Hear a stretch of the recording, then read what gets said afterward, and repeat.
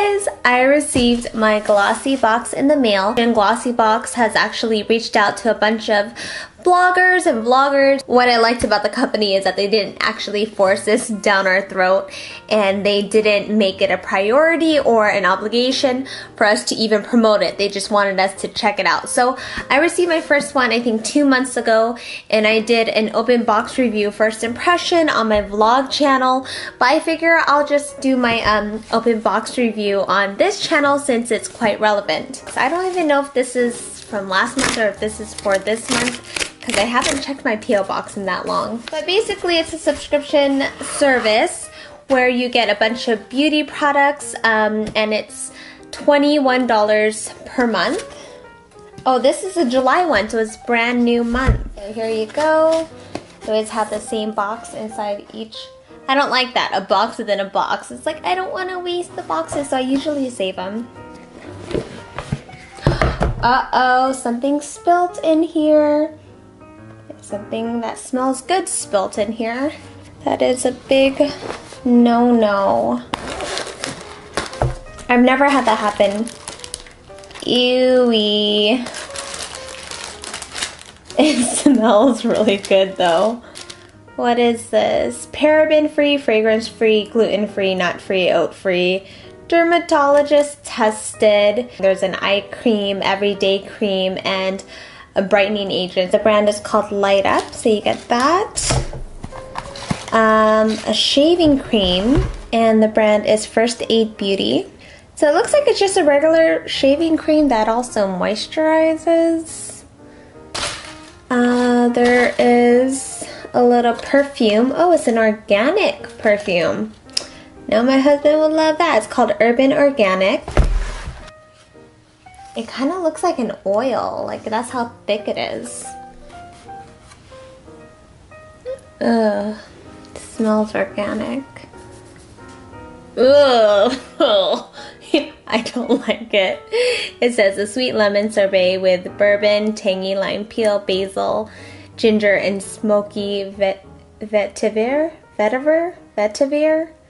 I'm not familiar with that. Oh, no. No. I would have preferred to smell the other ones, but I wonder if everybody gets the same scent. What else is in here? There is something for hair. Wella's Professionals Enrich Moisturizing Hair Treatment, and it's a little tiny jar. Ooh, it smells good. It smells really good. This looks like it'd be good for like 2 treatments for my hair at least. And I think this is the stuff that spilled. It's a velvet cream wash for sensitive skin. Yeah, it's a body wash. It's hibiscus and fizz. It smells really good. Oh, look at it, it's all sticky because it went everywhere. Darn it. It's like half of the product spilled.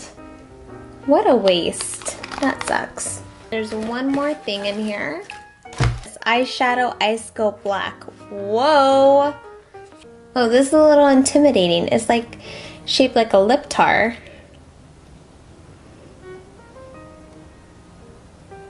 I think this is like an eyeshadow cream base. Yeah.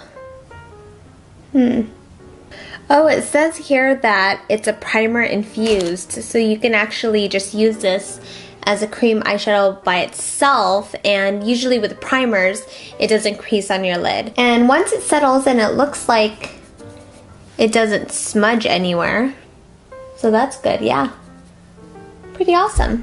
And I'm excited to try the body wash. It's just a huge bummer that half of the product is gone. I'm like with the shaving cream. This, I like never use these samples, so I'm just gonna give this away to a family member or something. Perfume, do not like at all. This hair thing, whatevs, I'll try it. And the eyeshadow, I could see myself using this eyeshadow, pretty neat. Would I say that this is worth $21 in my opinion? No. I don't know if I personally would go out and buy a Glossy box because like the last box that they sent, I didn't talk about it in any of my vids, but I wasn't feeling it at all. There was like toothpaste and just stuff I wouldn't use. So yeah, that's it for my Glossy box. Let me know what you guys think.